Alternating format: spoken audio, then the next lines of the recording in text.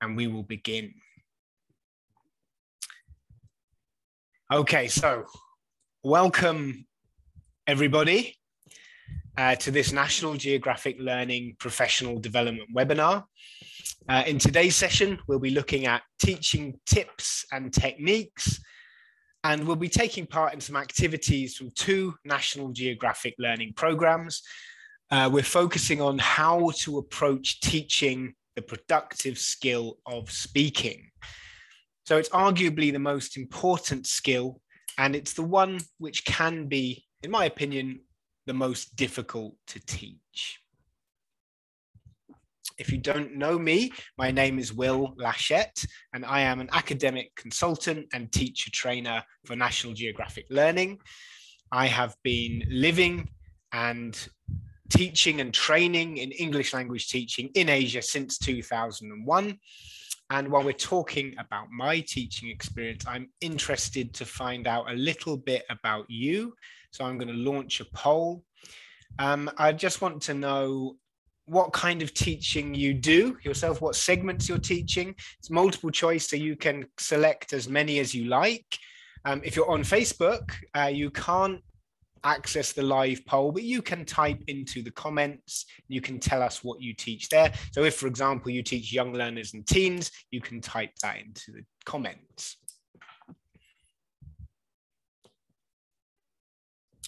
Okay, if you're on Zoom, you should be able to see the poll, and you can just click on the ones which are true for you. So at the moment, we've got more than 300 people here already, and just over 70% of you have voted. Good. Someone says in the chat box, Tiona says, I always enjoy National Geographic Learning webinars. That makes me very happy to hear that. Excellent. Thank you for saying that. Okay. We've got 80% have voted, so let's end the poll, okay? Oh, it's an interesting place. Let's share the results. So you should be able to see the answers, the results here.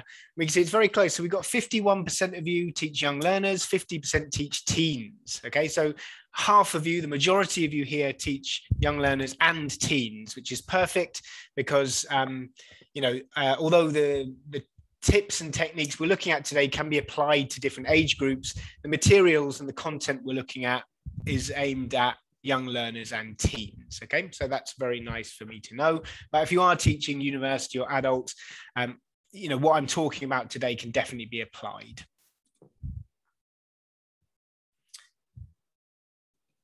All right, let's have a look. So I just mentioned the content. So the programs I'm looking at today are Our World Second Edition. This is a 7-level program for young learners of English, ages 6 to 12. And we're also looking at Impact. This is a 5-level program for secondary or teen students. And I'm going to be showing you examples. So let's talk generally, okay? To teach speaking, we need to make sure, first of all, we need to make sure that speaking in English feels comfortable and feels normal for our students. So I'm going to give you sort of 3 general tips for this. But before I do that, I want to hear your opinion. I want to hear what you think. So I'd like you please to type into the chat box for me now. In your classes, what are the rules that you have about encouraging students to speak? How do you make speaking possible in your classroom? So Thomas has put, I use role plays, collaboration. Mami has an all English policy, debate, okay, asking questions, conversation. Loan also has this English only policy. Ice breaking, that's a great idea. Open-ended questions, showing some toys, reporting, sing a song. Great, so we've got lots of activities here. I'm kind of talking about general rules that you try to apply. So for example, only speak English, this is a rule, right? Simple, Hong Vien says simple basic conversation first. Thomas says mini teaching, no mother tongue. Okay, speak as words, if not sentences. I think you mean there. So even if they can't say the whole sentence, they should at least use the words that they know, right? So use what you know. I like that, Rena. That's a good rule. Okay, so we've got loads of ideas here. Amer says, show students that we all make mistakes and encourage them to speak. And I think that's a very good point as well, right? To show our students it's okay to make a mistake. Yeah. Okay, so I'm going to show you my ideas. Thank you for your participation there. So here are my sort of 3 general rules that I like to apply. So I'll explain them a little bit. So make your classroom an English speaking environment. This is to do with setting expectations. So we need to make it clear to our students that we expect them to speak English as much as possible. So obviously it depends on their age and their level. We can't expect perhaps, very young learners to speak in English all the time. They can't, right? But as much as possible, we want to make it an English speaking environment. We can remind our students about this as much as possible, and we can model it ourselves as teachers, but if we use English all the time, okay? So we should be modeling the behavior. Secondly, my second point is to support students and to praise their English use. So we try not to make speaking scary. So many students are shy, they lack confidence in English, and if they don't like speaking in front of the class, to begin with, we shouldn't try and force them. So we should find other ways to encourage them to speak in pair work, individually. We can still listen to them speak. So we don't want to put our students off. We don't want to scare them. And this, I've put his praise. We need to really make sure that we're making them feel good about the English that they're using, right? So I think that's something very important. My third point is to use every speaking opportunity. We need to remember that speaking is not only done in speaking activities, it should be throughout the lesson. We should be using every opportunity. So one big opportunity I think teachers often miss is, for example, when we're checking answers. So we often ask our students to check answers in pairs, and you will recognize this yourself. If you ask students to do that, they look at their partner's book, they look at their book and they go, A, B, C, B, D, A, B, done. And that's it, okay? That's all they do, right? But that is a great opportunity to use English. So they could be saying, what did you put for number 1? And their partner would say, well, I'm not sure, but I think the answer is A. Okay, what did you put? And they can have a whole speaking interaction in English, simple language, but they're speaking in English, right? So use every opportunity. Okay, so this is part of our mini series, Keeping It Real. And I want to share the following tips about real speaking. So firstly, I think that the secret to success in speaking activities, or all teaching really, is based on preparation. So good preparation, good setup from the teacher, because we can't just expect our students to fully engage with the task without this real, thorough preparation. Secondly, we want to use real content. And the content should be engaging and it should be interesting. And we believe, National Geographic Learning, that authentic or real content is the best way to interest and motivate students, because we naturally have more to say. We relate to real material more. Thirdly, we want to give real tasks. So the task or activity we give our students should, as much as possible, reflect real situations, real life, and it should use real language. Okay, this way students can easily see the benefits. They can relate to the task and they can understand why they're using this language and why they're doing this task. So the task should have real language and be set in real settings.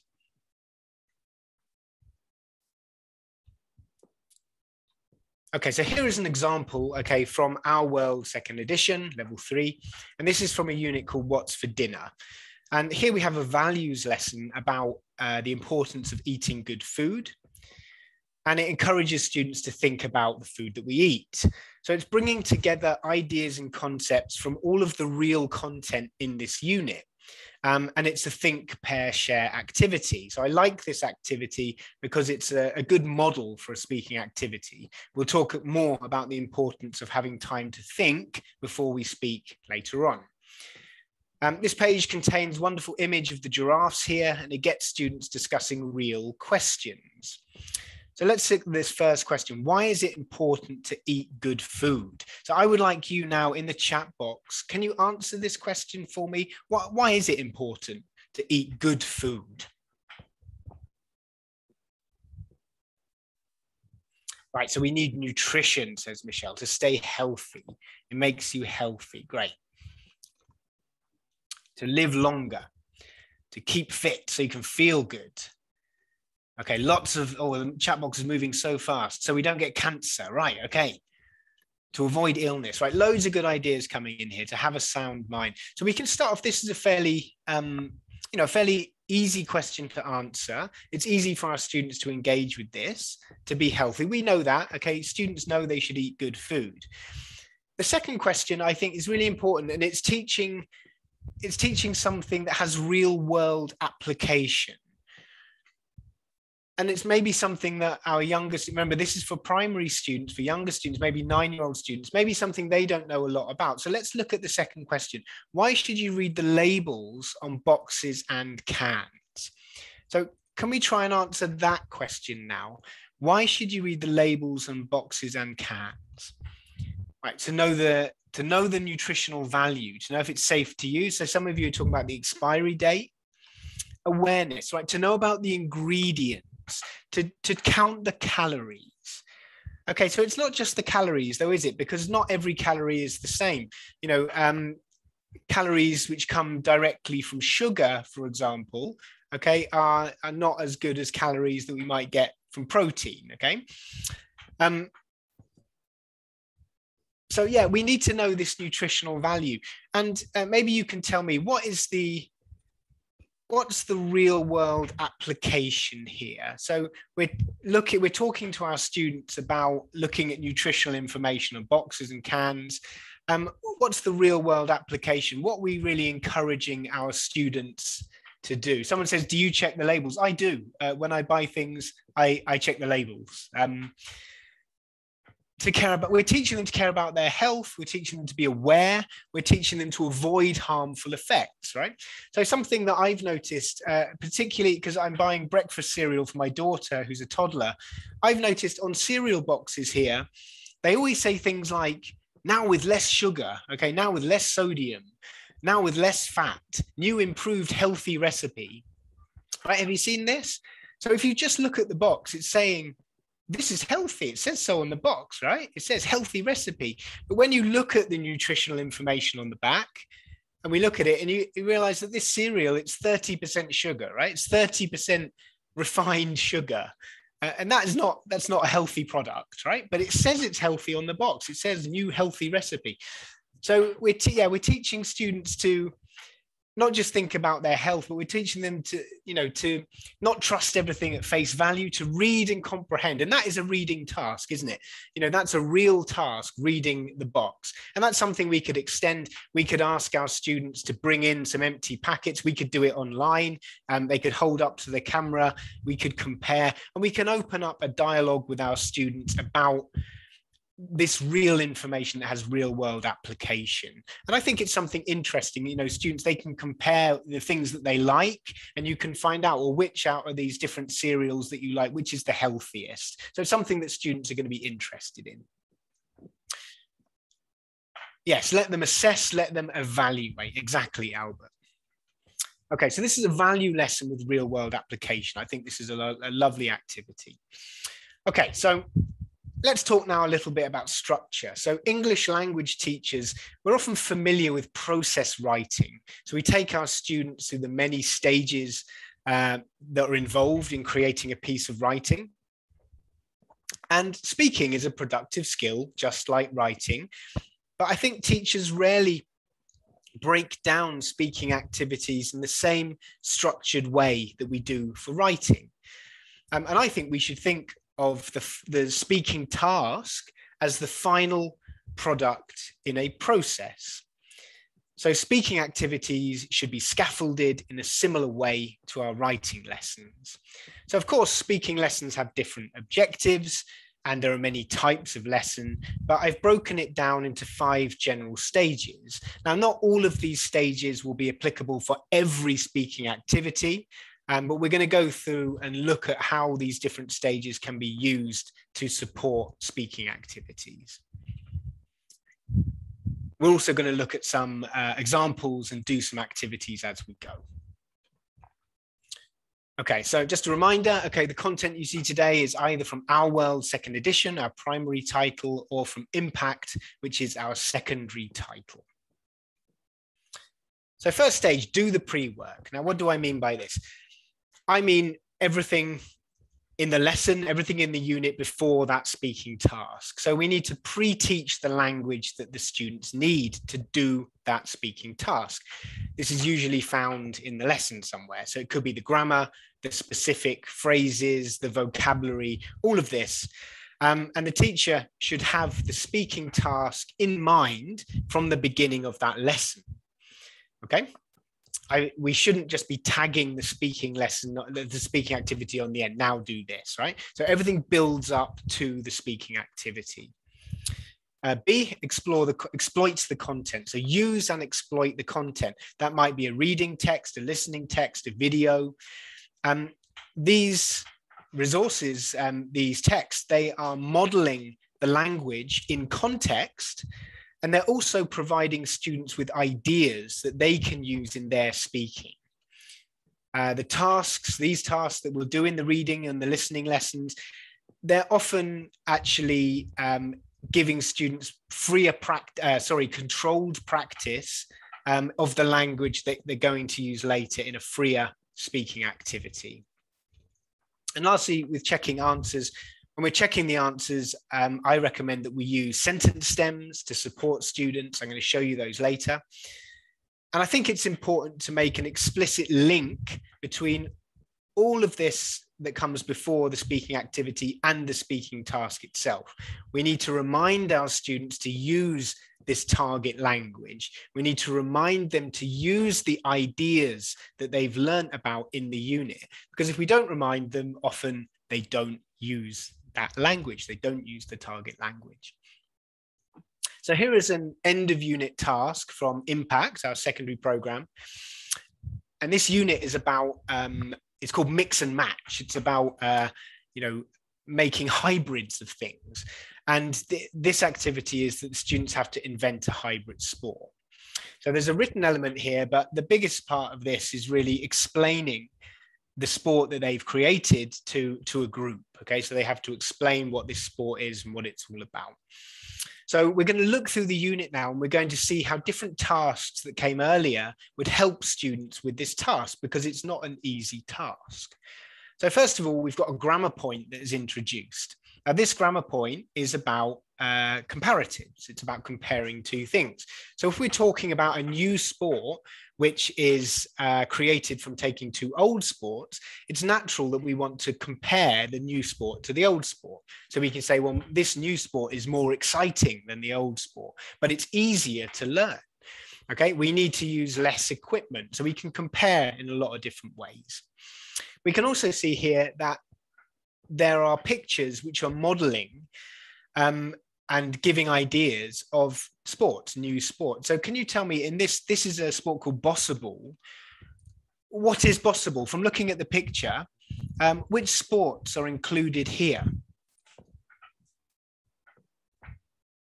Volleyball and trampoline. That's right. So it's volleyball on a trampoline. I don't know if anyone's actually heard of this. It's actually almost like acrobatic. So in Bossable, you get points for like doing flips and being more acrobatic. So it's kind of like volleyball, gymnastics, acrobatics, jumping on trampolines. So it looks like a lot of fun to play, but also it looks like a lot of fun to watch, right? So that's one example of a new sport. Okay, let's have a look at another one. Okay, can anyone tell me which two sports have been combined that you can see in this image? We've got Frisbee and It's frisbee golf, that's right, or disc golf as it's also called. So it's frisbee and golf. This has an advantage of being much cheaper to play than golf, because golf is notoriously expensive. And we can see here that by showing these images, and there's another example here, volcano boarding, okay, linking back to that image I showed you earlier. Volcano boarding is where we snowboard down an active volcano. Not sure if you would enjoy doing that or not. I may be a little bit worried about that one. We can also see here we've got vocabulary all through the unit. We've got this vocabulary which is going to help: aversion, cheap aversion, create, okay, a hybrid sport. So all of this vocabulary that goes along with the grammar, and all of these images which are giving the students their own ideas, making it easier for them to generate ideas. We also have a speaking strategy here, which is giving clarification. When you're explaining something, a difficult concept, a new sport, we often need to use this language to clarify, because someone might not understand. So we can clearly see how all of these elements are going and leading towards that final task.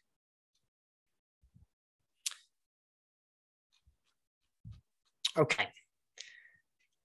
Let's have a look at section B. So we looked at do the pre-work. Next, we've got understand the task.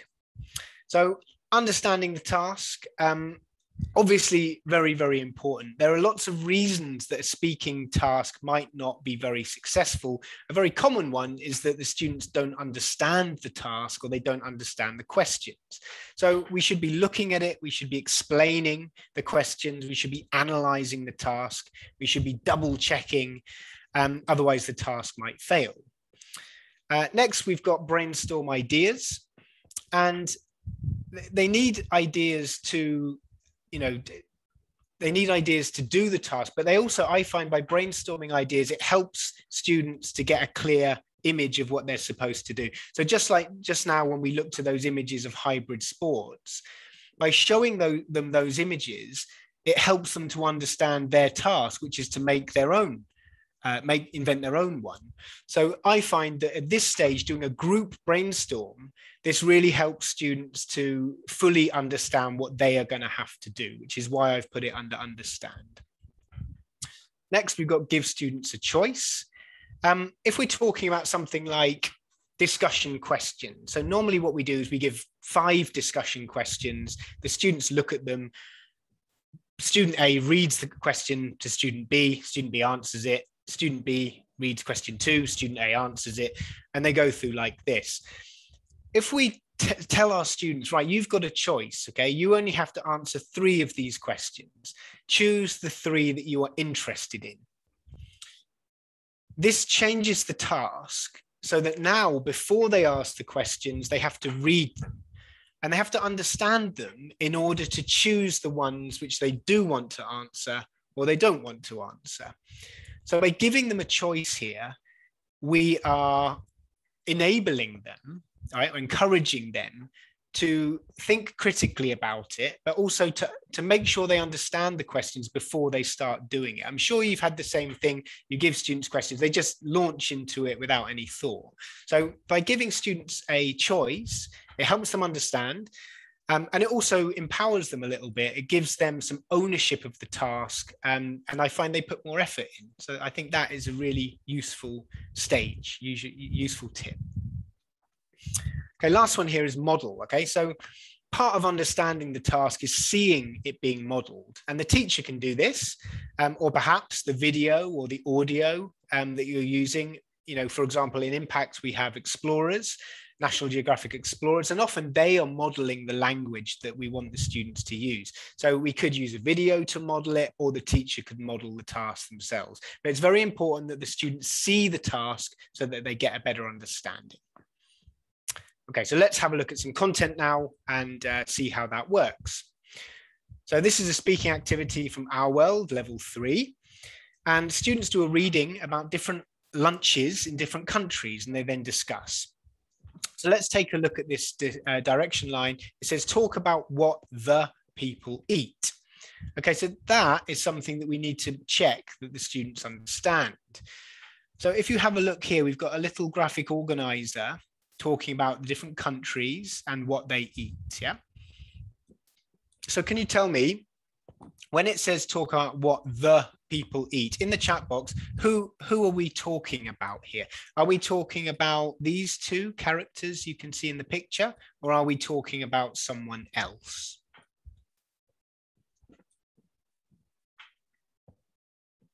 Okay, people in the class, people in the pic. Okay, so it's not the people in the pic. Okay, and I've actually removed the reading. So in the book, there's actually a reading text here, and the reading text is next to these pictures. It explains what a typical lunch is like in France, or a typical lunch is like in Japan. Right, so it's talking about the people in France. Okay, the people in Japan. So the people, it's not talking here about these specific people, it's talking about the people in these countries. So it's talking generally about these countries. Okay, so let's have a look. Maybe you can tell me. So if we look at this, the image, it's a little bit small, but in France here, can you tell me what do people in France typically eat for lunch? Can you give me a few ideas? Okay, bread and cheese, right? Well done.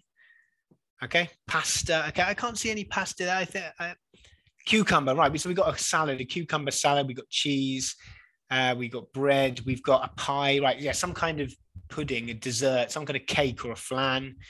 We've got here, I think these are potatoes, and I think this is chicken. So meat, potatoes. Okay, great, well done. And a glass of water, right? Good spot, a glass of water. How about in Japan? Okay, can you tell me what people typically eat here? So we've got fish, rice, soup, right? Fish, rice, and soup. And this looks like orange juice or milk.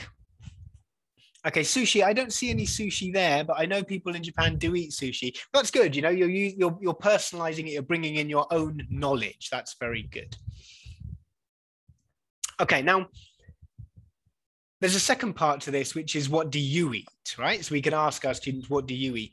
And we probably find our students use some of the ideas in the picture. What I think would be a nice idea to get a bit more input from the students. So I would use a simple T-chart like this to get some more ideas from the students. So what I would ask my students is, well, let's pick another country. We looked at France and Japan. Let's pick another country that has some famous foods from there and talk about what they eat there. Okay, so can you think of, and let's, well, you pick a country for me. Okay, Dea says Korea. Okay, Korea was first. All right, so let's go with Korea. Okay, so I'm going to write Korea here. And then can you tell me, someone's putting kimchi. Okay, someone's putting bibimbap. Okay, I'm sorry, my writing is not the best. Ramyeon. Okay, kimbap. Okay, kimbap. Right, okay, what is kimbap? Can you explain that? Or what is kimchi? Can you tell me, let's do kimchi first. What is kimchi? Tteokbokki.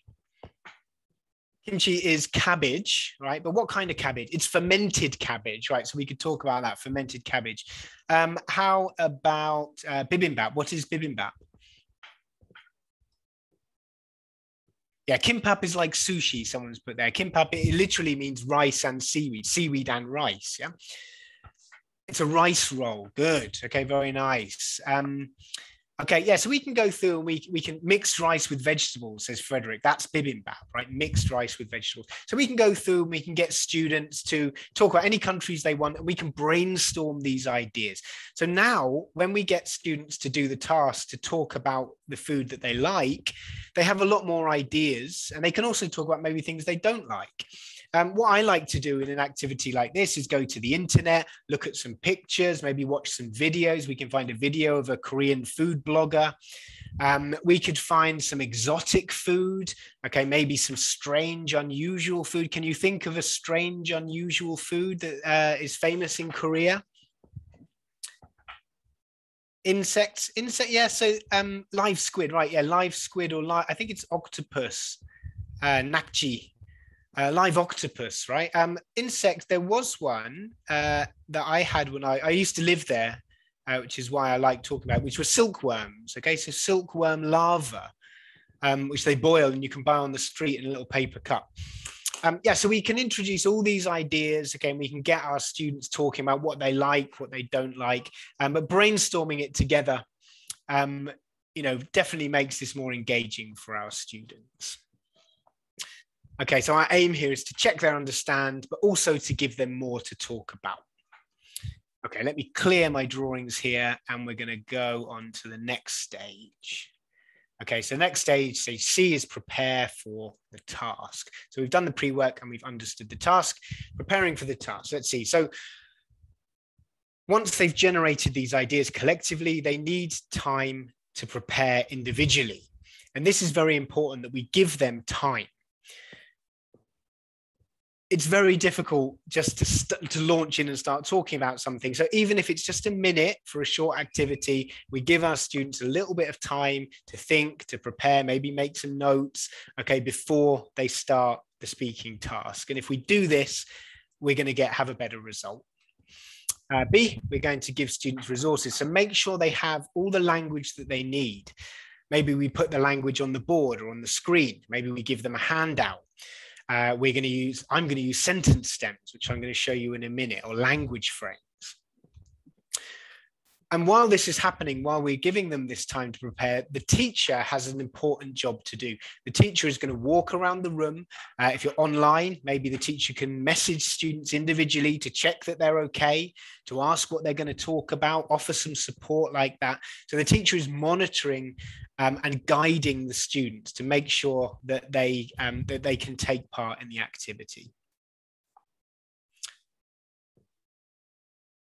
Okay, so what I used to do with these sentence stems I've mentioned, I used to print these, I used to laminate them, and I used to hand them out in lessons. And at the end of the lesson, I would collect them back in. So I had one set which I could use with all my classes.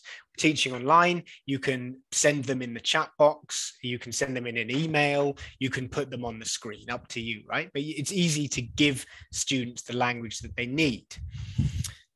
The point about these sentence stems does two things. Firstly, it reduces the cognitive load on our students, right? So that they can concentrate on what they want to say rather than how they're going to say it.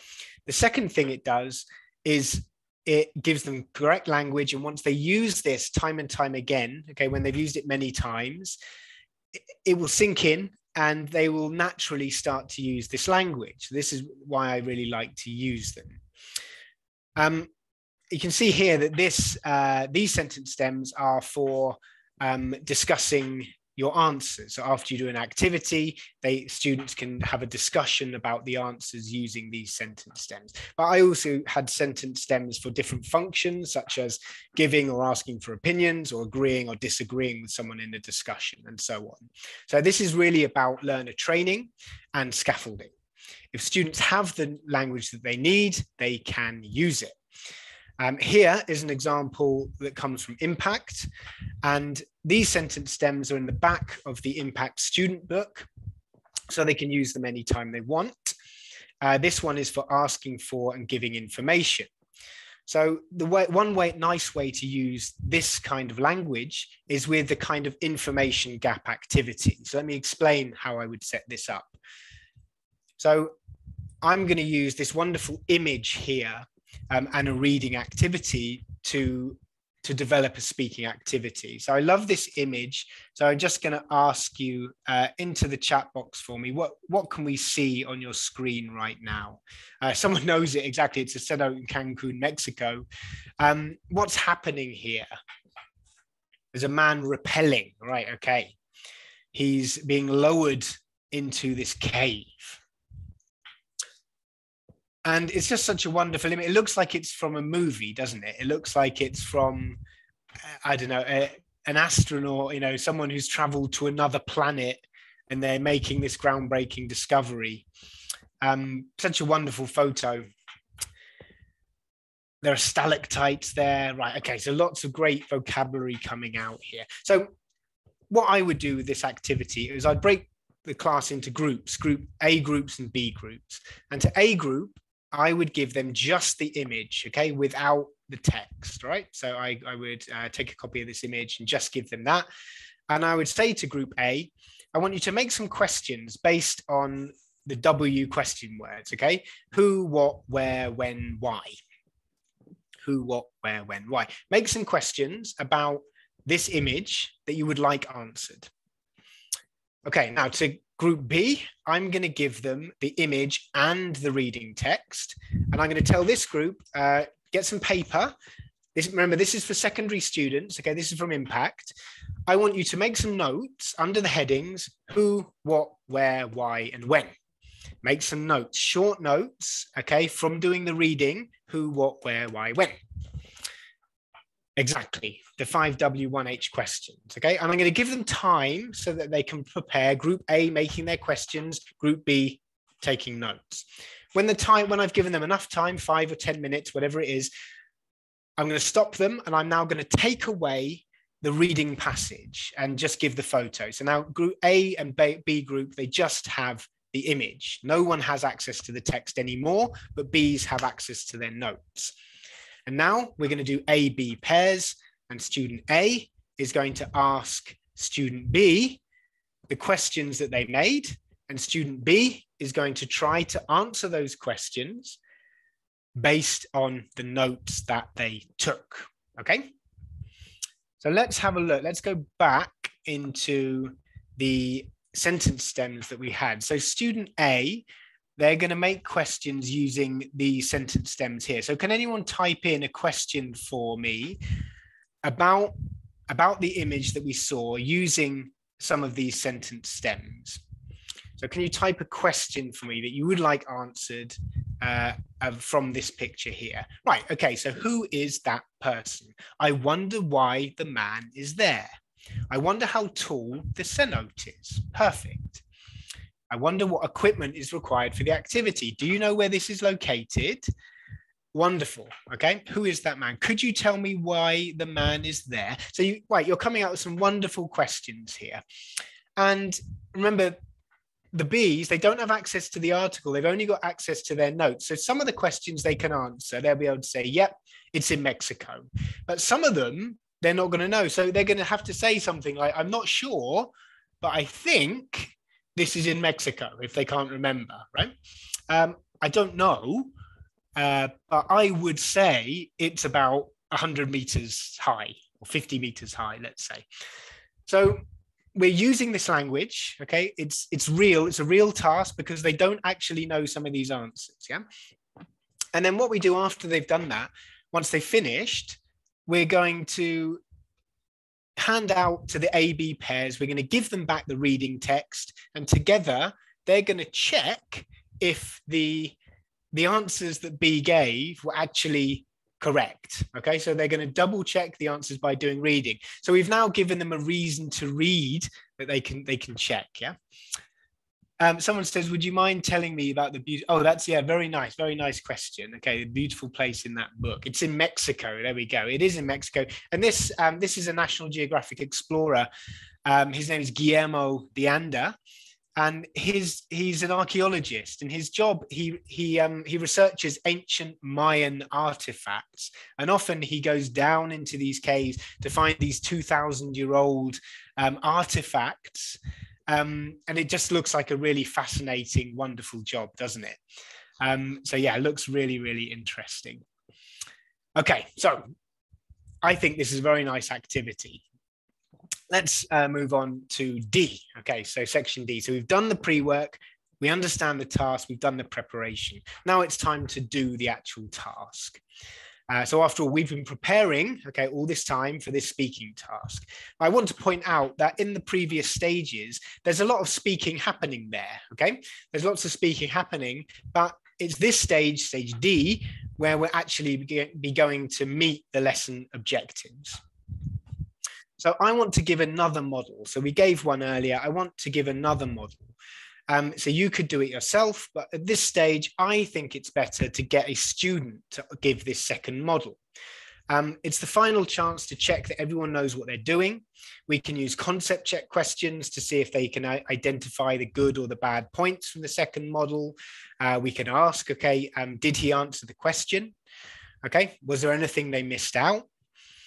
So we can get the students actually to watch it and to give their feedback on whether they thought the student modeled the task well or fully. And that way the teacher can understand. It's formative assessment. We can see, do they understand? And finally, we're actually going to do the task, right? And the teacher, when the students are doing the task, the teacher's going to listen, the teacher's going to take notes. The teacher's going to make sure that students who finish early have something to do. Maybe they can repeat the task. The teacher's going to deal with problems. So what the teacher's not doing here is standing at the front, okay, just sort of checking what they're going to do next. Now, I'm saying this because, you know, I've done a lot of teaching observations where I've been watching other teachers. And this is something that I've noticed, especially in observed lessons, when teachers have a lesson plan they're following, they can be doing a speaking lesson and they're so involved in what they're doing that they're not concentrating on what the students are doing. So the teacher really needs to be listening to the students and making notes so that they can give feedback, because it's that feedback from the teacher which is going to help the students to improve. So it's such an important element. If you're teaching online, this is more difficult. Perhaps what we're doing there is we're asking students to record it and send it to you, a short piece, so that you can give them some feedback. It's very difficult to do online with 30 students in your class, right? So perhaps recording would be a good idea. Okay, then we're going to give the feedback, okay? Give positive feedback, give some negative feedback, okay? Things that maybe the majority of students weren't doing, but be supportive, right? Make sure you're referring them back to that target language, okay? Did you use this language? This is what we're aiming for. Because I find often students, they get carried away and they forget, okay, you're teaching them the past tense, but they're so involved in what they're talking about, they completely forget to use the past tense, right? So we need to point this out in the feedback. Okay, let's have a look at another example. So here is another speaking task from our world. And we're going back now, and we're going to talk about having the student model. Okay, so this is the second model, yeah? In the software, the classroom presentation tool software that we have for all our programs, they're interactive, right? Okay, so that we can actually click on them and we can get activities that pop up, as well as having all the audio, all of the video. So on the classroom presentation tool, if I click these three buttons here, this activity pops up. And this is a kind of ready-made sort of brainstorm, right? Which is going to help our student giving the model. It's going to give them ideas. You're right, those of you typing in now, it's rock climbing, isn't it? Or bouldering. Okay, this is actually bouldering, we call this. So it's a kind of rock climbing just on boulders rather than on a cliff. So we're going to invite our strong student to give a model. We've got some brainstorm here. I think to personalize it a bit more, we would ask our students for some other types of exercise that they like to do. So can you type into the chat box for me with the same form, I like to? What other types of exercise do you like to do? So you've got, I like to swim, I like to play tag, I like to do yoga, I like to dance, I like to deadlift. Andrew Tiffany, wow. I like to hike, I like to do Zumba, right? Can we say Zumba? I like to Zumba. I feel like we probably can now. I like to play table tennis. I like to do kickboxing. I like to kickbox. Right, loads of ideas. So we can add some extra ideas, again, to help our student with the modeling. To give them even more scaffolding, even more support, we're going to add in some of our sentence stems. So here we go. I've added some sentence stems here. So the student now giving the model, they've got the content, they've got the language there. They just need to string it together. Someone's put here, I like to clean. Okay, I don't like to clean. That's definitely, I'm going to put that here. I don't like to clean because it is hard work, isn't it? So can you put together in the chat box now a few sentences together as if you were modeling this as a spoken activity? Okay, remember we're talking about exercise. So hang out with my friends, not really exercise. So can we put together a few sentences using these stems about how you would model this if you were speaking? I like to walk because it makes me feel better. Very nice, Damla. I usually play badminton on Sunday. I usually do Zumba on Mondays. I like to walk the dogs because it's relaxing. I hardly play tennis. Good. So and that's great. You're adapting. I've put here I often, and you've gone for I hardly, right? So, you know, for older students, they would definitely be able to do that, wouldn't they? Or higher level students, they'd be able to adapt these sentence stems to give a wider variety of language. I like to run from people, right? I like to swim because it's good exercise. I usually take a walk on weekends. Perfect. So we can see you're modeling this language. That's absolutely great.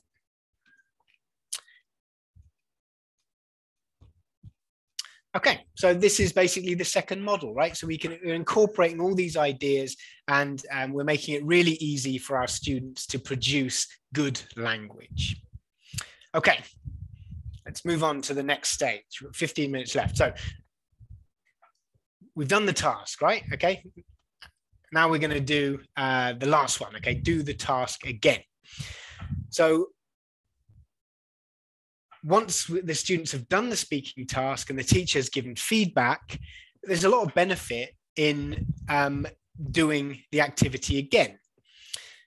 Now, why is that? Because the reason is that we've invested a lot of time and effort into preparing for this. So we want to get the maximum amount of speaking done with the preparation. So I suggest that when we do it again, we could do it in exactly the same way. We could maybe swap partner. You know, doing the same task twice, you know, for our students, it's good practice. We can definitely do that. Or we can actually have a twist. We can change the task slightly. We can perhaps personalize it a bit. So they're doing a very similar task. And often students like to do that because we can give them an opportunity to tailor or customize the task to something they're more interested in. After we've done the task again, we're going to invite a few students to perform. Okay, this is what I suggest. Usually I ask for a volunteer, and then I also pick someone who I think will do a good session, a good presentation. And this is really model number 3. Okay, and it's another peer model. So pick someone that you think's done a good job, okay, and let them do a final model for the students. Really important after they do this performance in front of the class, we need to give feedback again, right? So we can get peer feedback from their classmates, okay, what they liked about it. And then the teacher can do that same thing where we're giving support, we're giving praise, and we're also giving them some things to work on, right? So we're giving them balanced feedback. Okay. So let's have a look. Final bit of content we're looking at. Here is a reading lesson from Impact, and it's about jewelry. And again, it's a lovely image. So I'm going to ask you into the chat box now. Okay, can you please type in, okay, what you can see here? And I'd like you to tell me, what is the woman wearing and why do you think she's wearing it? You can see henna. You can, on her fingers, henna tattoos. We can see gold jewelry, gold bands. Looks like it's for a wedding. She's from India. It's a dowry, a rich woman. Okay, she's about to get married. It looks like a Hindu wedding culture in India, right? So rings, we got lots of wonderful ideas coming in. And I think I think it's so beautiful. It's just a hand, but I think it looks so lovely, right? Especially with all this henna on the tattoos and the accessories there. Right, she's gorgeous. And it's just a hand, right? A gorgeous hand. So we can talk about this. Okay, it's a nice image. Okay, and some of you mentioned it's in India. Does anybody know what jewelry represents in India? So jewelry has a special meaning in India. You can actually see it. I don't know if you can read it here. It's up here in the article. Represents wealth. Yeah, someone's got it. Security. Who is that? Someone got it. Fatima's got it. It represents security. And we can see here, jewelry means security. If a family has trouble with money, they can always sell their jewelry.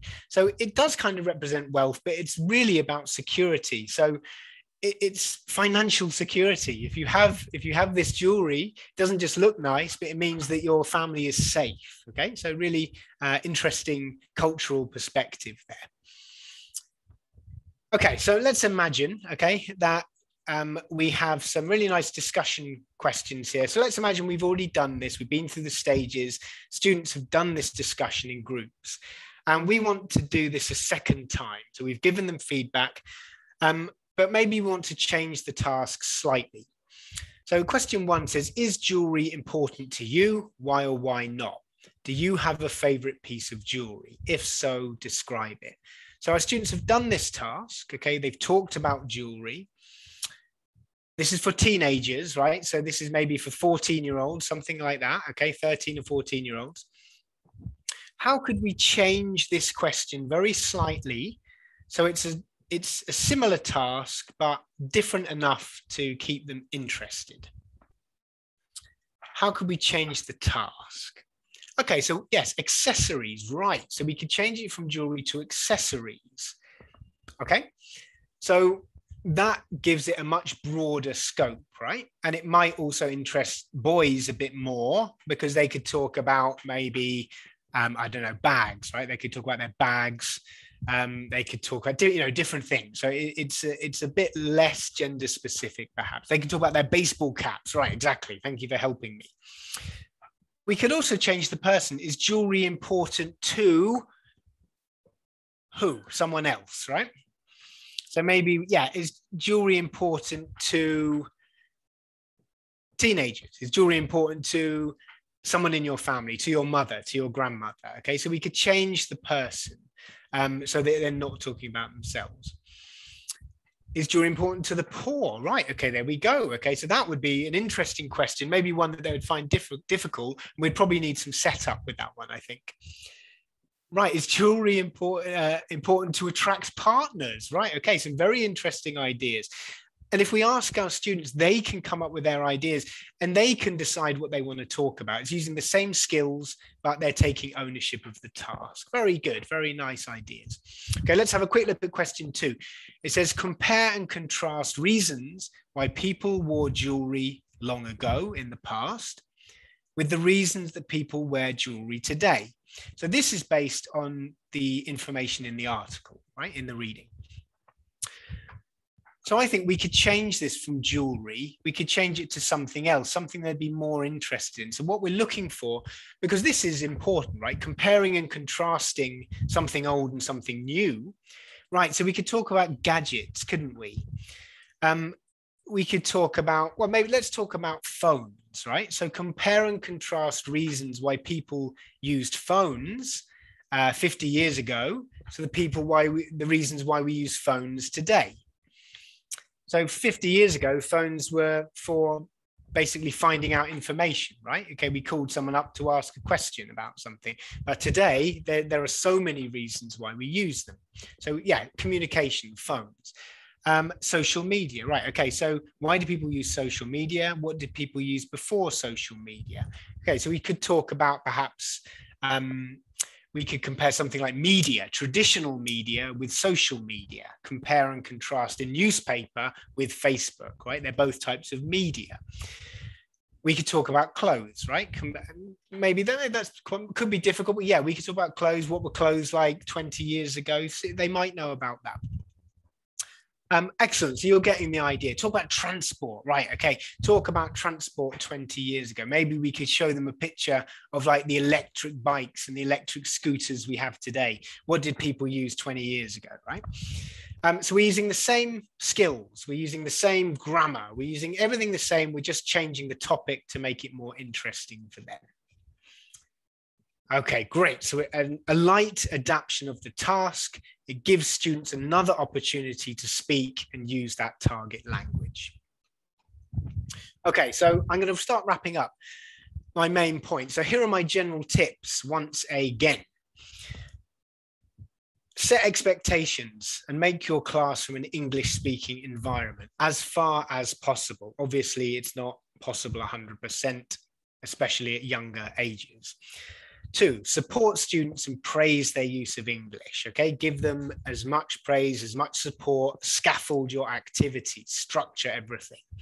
And finally, remember, speaking happens throughout the lesson. It's not only in that final task. Use every opportunity to speak. Remember that we want things to be real, okay? So using real content is interesting, it's motivating, and giving them real tasks and allowing them to use real language, okay, is really going to help them understand why they are learning this. Here are the 5 tasks. There's 5 stages I went through. And the main point here, as I said earlier, you're not going to go through every stage or every activity every time. But the main point I want you to take away from this is that a speaking lesson, okay, a speaking activity is a process. It's the final stage in that process. It's the structure of the lesson or the structure of the unit which gives them the tools they need to do this task well. Keep in mind, preparation, scaffolding, and modeling are the 3 most important things here when setting up successful speaking tasks. The examples I used today came from our Young Learner title, Our World 2nd edition. I was using level 3. So this is an integrated skills program for pre-A1 to B1 level students on the CEFR for students aged 6 to 12.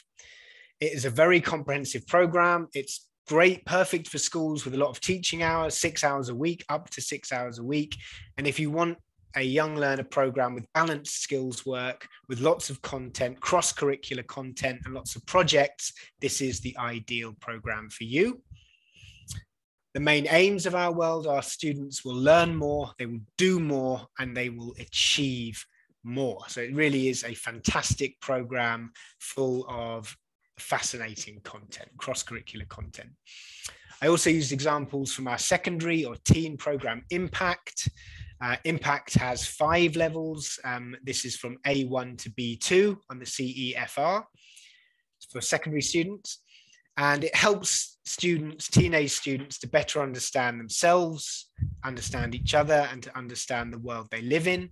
It features National Geographic explorers, cross-curricular content, and it really encourages them to participate actively through giving them lots of choice in what they talk about, and really giving them ownership of what they're learning. It's promoting the 21st century skills and encouraging them to become successful global citizens. Okay, so that's the content that we looked at. I have a final poll question for you, which I'm just going to explain first. So I'm going to give you a poll question. If you select yes to the poll question, we're going to contact you, okay? National Geographic Learning representative, or actually Andrew is going to contact you first to put you in touch with someone. If you would like to know more about the materials we looked at before, or if you would like to speak to someone about what you've seen today or anything else that might be a question that you have. Okay, so I'm going to launch the poll now. It just says, would you like to speak with a National Geographic Learning sales representative or learning consultant about this program or another of your needs? If you don't want to, that's absolutely fine. Okay, but if you put yes, we are going to follow up with you. So I'm going to leave that running. Okay, if you're on Facebook and you would like, you can leave a comment in the comments. Okay, and or you can send us a message on Facebook directly. You can directly message us and we will get back to you. Okay, so if you would like to speak to someone about one of these programs or something else, please contact us. I'm going to leave that running and go down to the next part. I know a lot of you are really interested in getting a certificate. So if I can just ask you, can you just stop commenting in the chat box for a moment, because I'm going to put the certificate in the chat box, okay? So if you all stop commenting for a while, then the certificate will stay still and people will be able to download it. So I've just put it in. Okay, I've just entered that into the chat box. Andrew's done it as well. So if you stop, can you stop commenting, please? Stop it in the chat box, okay? It's lovely to have all these thank yous, okay? But we need you to stop so that people can see if that's right, okay? Still people commenting.